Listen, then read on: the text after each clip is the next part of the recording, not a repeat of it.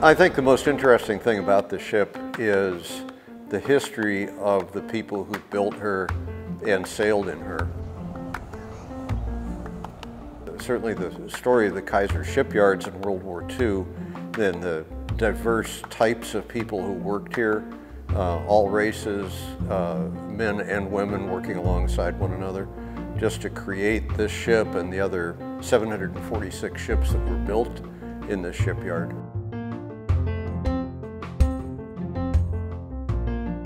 In 1940, Henry Kaiser landed a contract to build 30 ocean-class cargo ships for Great Britain. And in 1940 is significant because it's before the United States was involved in World War II.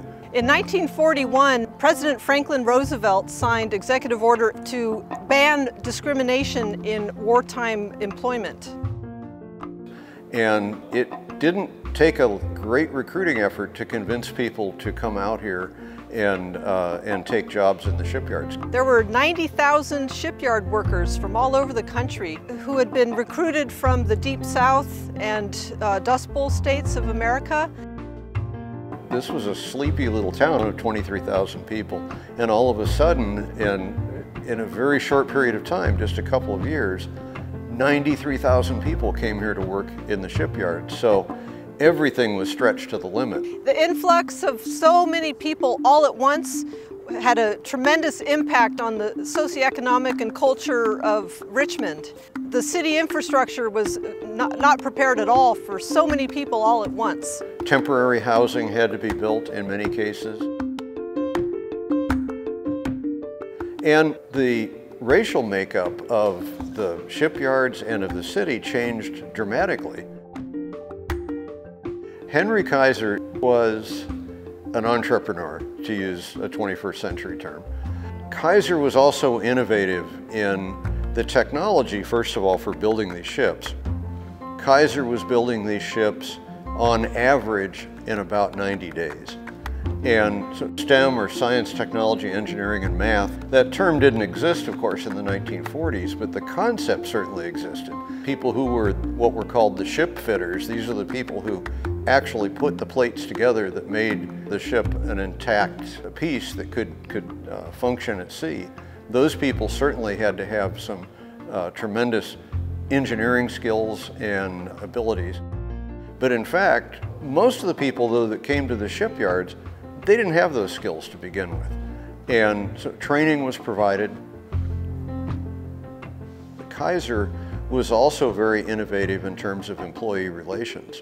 And he wanted happy employees, he wanted healthy employees, he wanted people who came to work and worked hard every day. And how do you do that? Well, you make sure they have housing. And there was a housing department here at the shipyards. You make sure they have transportation. They built a shipyard railway so that people would have a dedicated railway that brought them to the shipyards. Henry J. Kaiser was unique in that he was the first employer to create a job-centered daycare for the kids of the women who were working in the shipyards.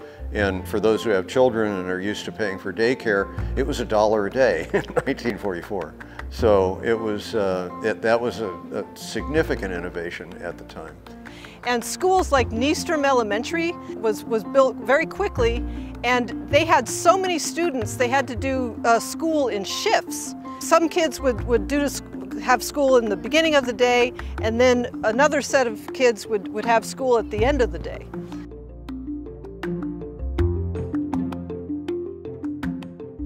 One of the interesting things about Henry J. Kaiser was that he was a true visionary when it came to employer-sponsored health plans. It was the first such essentially free health care that was offered to workers anywhere. They deducted 10 cents a week to pay for their health plans. And the hospital that he opened on Cutting Boulevard was one of the first employer-based hospitals. And that was the beginning of the Kaiser hospital system that we enjoy today. In 1996, they recognized that the Red Oak Victory was the last ship built here in the Richmond Kaiser Shipyards. And so it was decided to save the ship and turn it into a museum ship, and transferring the ownership of the vessel to the Richmond Museum Association, and then moved to the current location, which is near the General Warehouse building in Shipyard number 3.